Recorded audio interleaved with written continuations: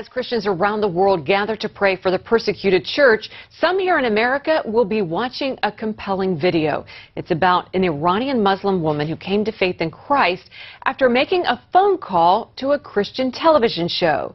Padina's story is so amazing, we thought we'd show it to you courtesy of our friends at the Voice of the Martyrs.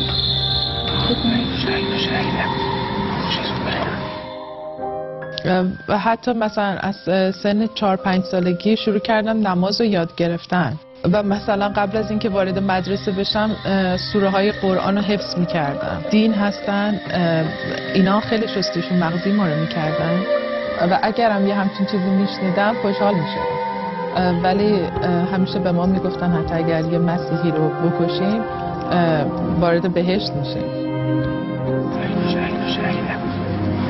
و برای همین بیشتر تلاش میکردم که قانونهای مذهب رو دقیق‌تر انجام بدم. فکر میکردم وضو اشتباه گرفتم، دوباره هی میرفتم وضو میگرفتم، شاید این مثلا برای یه نماز 10 بار تکرار میشد که من میرفتم وضو میگرفتم و برمیگشتم.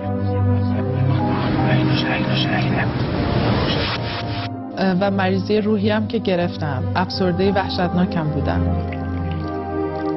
احساس کردم که هیچ وقت به خدا نرسیدم و مامانم تو حالت مرگ بود. خیلی هم وابسته بودم به مامانم و گفتم که من خودمو میکشم اگه اجازه ندید تو خونه این کارو بکنم، بیرون از خونه خودکشی. تو جوونی، تو آینده داری مامان جان. و گفتم باشه اگر دوست داری با هم خودکشی کنیم.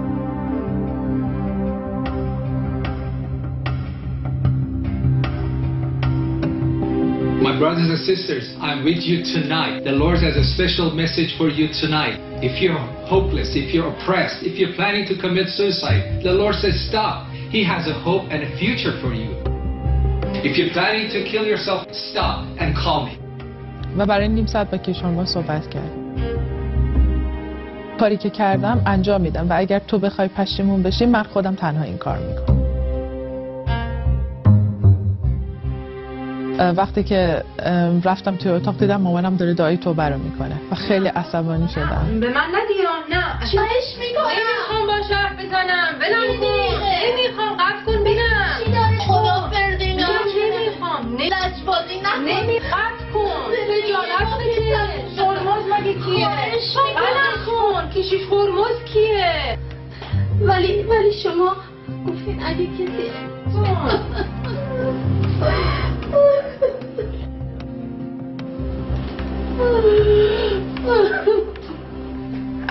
When I talked to her, she was cold, she was fighting, and she told me very proudly, I'm going to kill myself and your Jesus cannot do anything for me. After about an hour of argument with her, and I couldn't change her mind. عیسی من به تو ایمان میارم.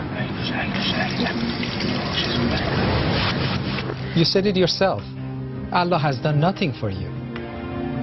Give Jesus just one chance. You can always kill yourself next week. وقتی که این فکر اومد توی سرم گفتم این بهترین راهه که یه بار دیگه تا آخرین لحظه مرگم به الله خدمت کنم. She was thinking, okay, I'll pray, and next week, this time, Jesus had not done anything for me. I call live on the air and I tell everybody, look, I tried Jesus for a week and nothing has changed, and I'm going to kill myself tonight, and I will do it on the air.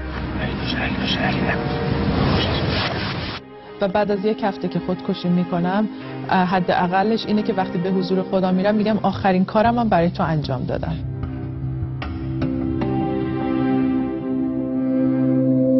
فردا صبحش که از خواب بیدار شدم، ساعت به بحث نیمه شب بود که از خواب بیدار شدم، دیدم که مامانم خیلی راحت داره تو خونه راه میره و دیگه اونطوری نیست که تعادل نداشته باشه یا دستشو جایی بگیره.